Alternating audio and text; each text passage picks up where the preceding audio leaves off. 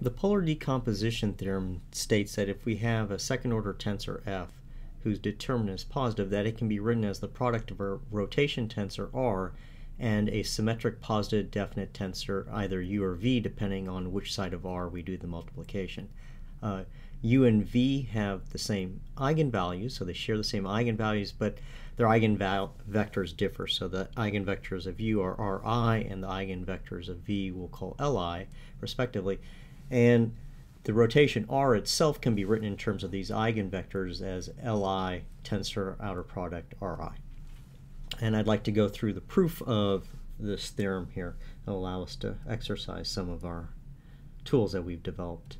So just before doing that, though, let me just note that u is called the right stretch tensor and v is known as the left stretch tensor.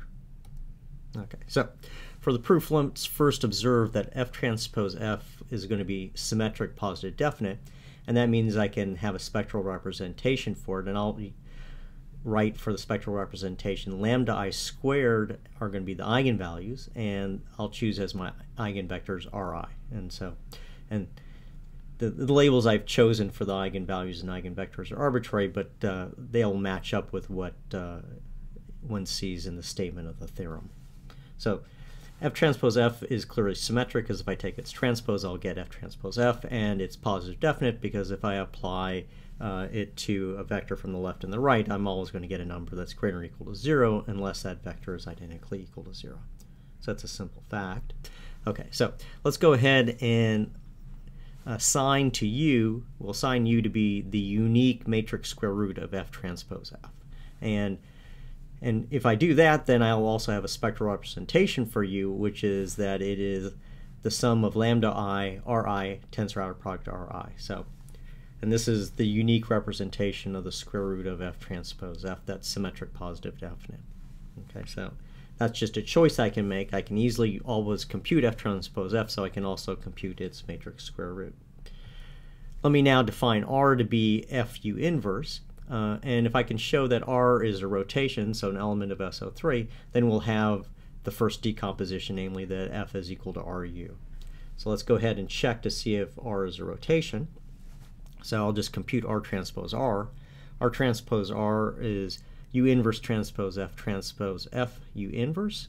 U inverse transpose is just u inverse, and f transpose f is u squared by my definition of u.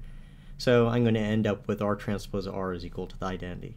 And it's relatively straightforward to show that the determinant of r is +1, so it's going to be actually an SO3.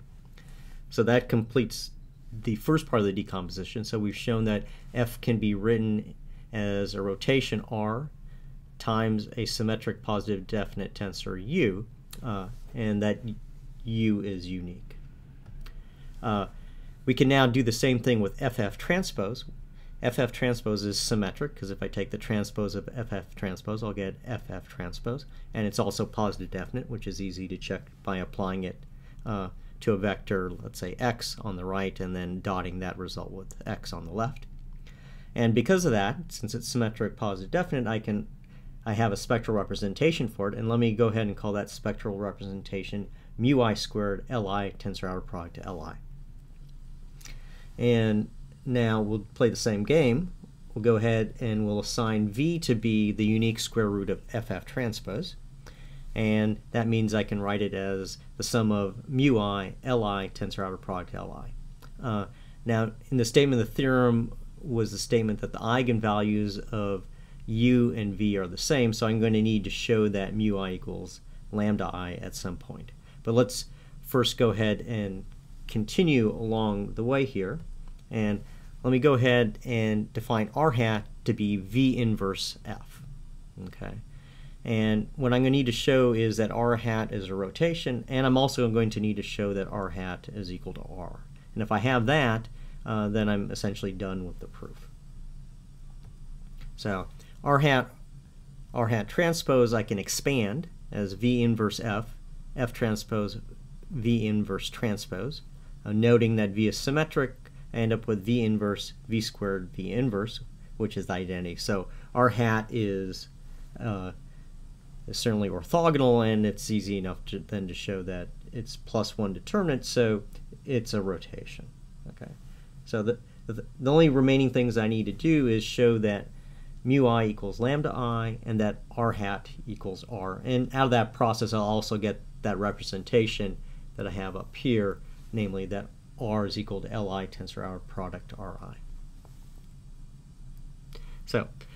So right now what we've shown is that F is equal to Ru and it's equal to Vr hat. So let me go ahead and write down F transpose F. So F transpose F, using the first part of this decomposition here, I can write as Ru transpose Ru, which is just U squared. And that's going to be lambda I squared Ri tensor outer product Ri. I can also compute the same thing using the second part of the decomposition here. So I'll have Vr hat transpose Vr hat. And if I expand that out, I'll end up with mu I squared r hat transpose Li tensor outer product r hat transpose Li.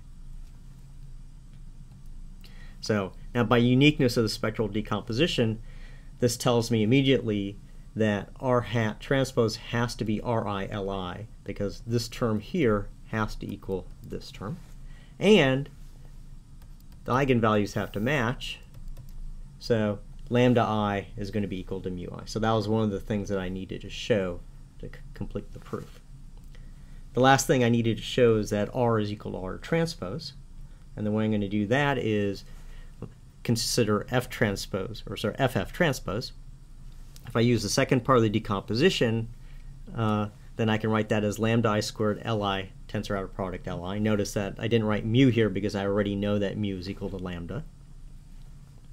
And I can rewrite it using the first part of the decomposition, namely Ru, and I end up with lambda I Rri outer product Rri. Again, by the uniqueness of spectral decomposition, this tells me that R is equal to Li tensor outer product R. So in particular, this term here has to match that term there. Okay. Well, if I look at those expressions, I see that R is equal to R transpose. So I've completed the proof. Now I have that I can write F as a rotation times a symmetric positive definite tensor U, or I can do it the other way around, symmetric positive definite tensor V times that same rotation R.